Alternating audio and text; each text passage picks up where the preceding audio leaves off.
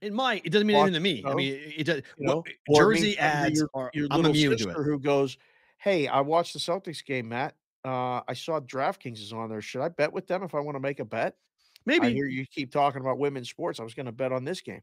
Like, it's possible. I'm not if saying it's that on branding is there, branding works. I'm not debating that advertising works. Branding you and works. I know that branding works. These I dumbass just sports books don't know that.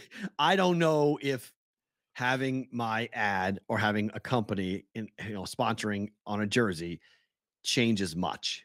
I don't know what that does. So like the sports books getting told or the casinos getting told, hey, you can't advertise anymore on jerseys. To me, I would feel one angle. I will say this: I do like it only because kids tend to wear jerseys a lot more than adults, and so you're Okay, teaching a kid early already about the gambling companies. So they have name recognition. So when they are presented with the chance to bet at a place, they already have that brand awareness of who it is.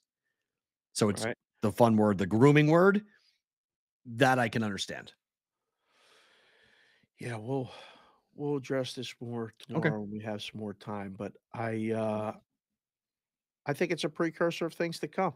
The lines got too blurred too fast. It's too much in your face, and somebody's gotta be held accountable for all the responsible gaming stuff. That's the part of it, you have to address. So what's the easy thing to do? Tell the books you can't be on the team's uniforms. What's next? Well, wait, we put in books in every fucking stadium. Hold on.